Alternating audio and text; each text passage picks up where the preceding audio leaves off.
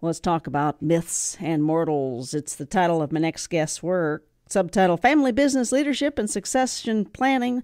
Why do we want to talk about this? Well, that's why we ask our next guest, Andrew Keyt, internationally known business strategist and succession planning expert for family-owned businesses. Andrew, good morning. Welcome to the morning show. Good morning. Thanks for having me. You're quite welcome. We talk about you, and I know you're also the executive director of the Loyola University Chicago Family Business Center. You specialize also with Keyt Consulting in assisting family enterprises with next-gen leadership development. So this is passionate to you, this topic, I bet. Yes, it's near and dear to my heart. I inherited ownership in our family business, unfortunately, on my father's deathbed, and so I know the unique challenges, and they're close to my heart. Here we are. Let me start with some surprising facts versus myths. In America alone, there are more than 20 million family-owned and run businesses. I know from small to large, but yet remind me if I'm correct, Andrew, despite the large numbers, starting and growing a successful family business is no easy feat. Take it away. It is not an easy feat. The statistics say that two-thirds of family businesses don't make it to the next generation. So this is why I'm dedicated to helping family businesses through that complicated transition from one generation to the next. We are. You take a close look at what causes some successors to soar while others fail to step out of their predecessors' shadow. Again, let's talk myths and mortals, family business leadership and succession planning. What's your intent with your work, in your words? Well, the passion behind the book really was I've been training family business successors for almost 20 years now. And the challenge is that a successor is born into a story about their parents and their grandparents that's already being told. So the successor's challenge is, how do I figure out who I am in the midst of that and start to write a story that's authentic to me, who I am, and what my strengths are. What would be the myth part of your work to begin with? Well, the thing about these stories that are being told about our parents and grandparents is that they're often a conglomeration of stories that have both fact and fiction mixed in. We love to create the heroes of these mythic entrepreneurs who never fail and build these great heroic businesses. But the reality is the stories of the struggles and the failures that these people experienced in attaining that success often get lost in the mix. And what happens is that creates a shadow that really makes it hard for the successor to figure out who I am and how can I bring my unique voice, my unique talents to the table to help my family. What is a successor's greatest challenge, and how can they overcome it, Andrew? Well, I like to call it the successor's curse, which is that you're always going to be surrounded by some people who think you're only there because of your name, that you can't possibly be qualified. And so to overcome the successor's curse, a successor has to establish a strong sense of credibility, and there are two main aspects to that.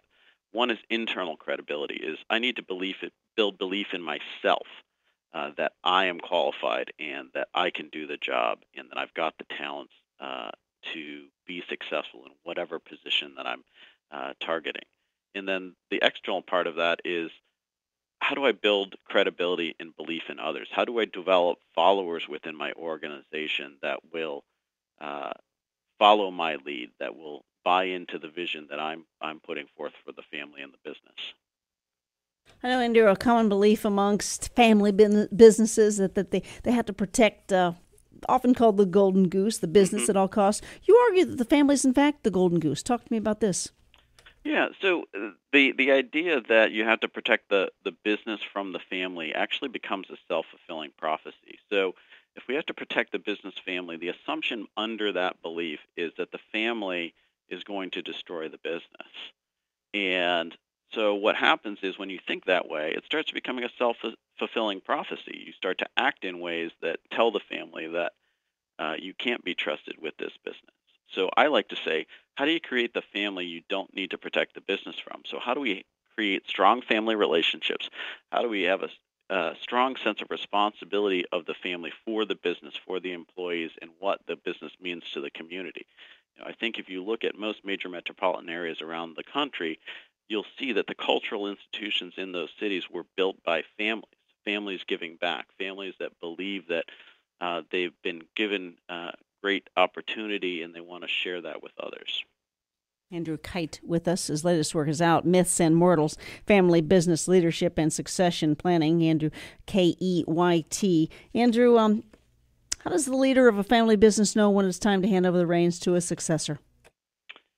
Well, we act sometimes like succession is an event, that it happens at one moment in time, and certainly the title shift may be that way, but the reality is for a succession to be effective, it starts with preparing the successor well in advance of any opportunity of stepping back.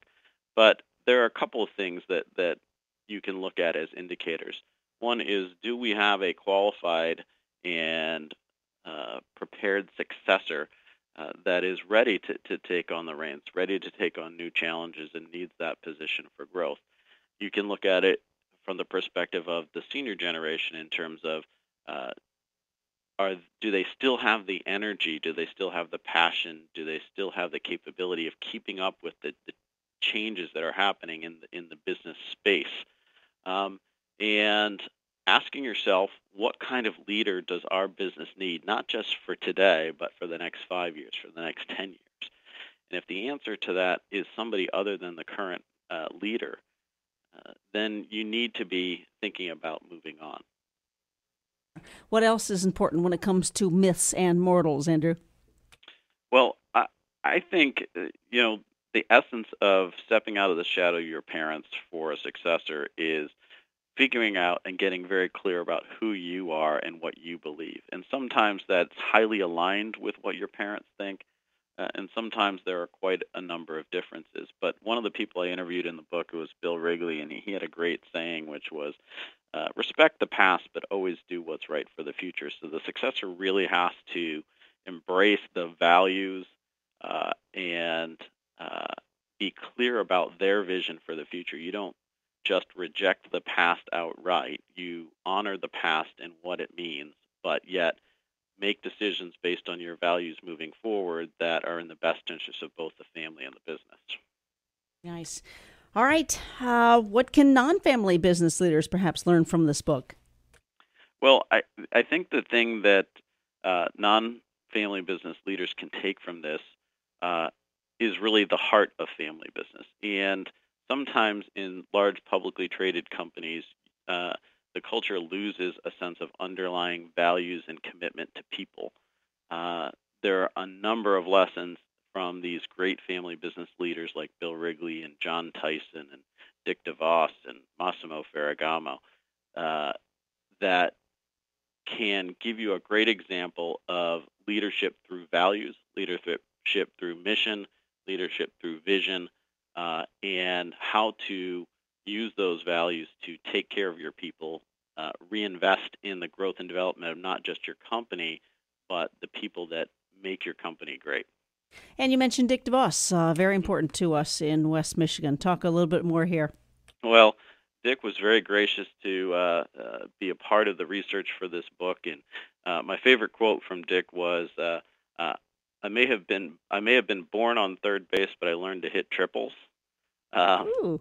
It's a great quote from Dick. But Dick is emblematic of many of the folks that I interviewed, which was they had a sense of, I have to work hard.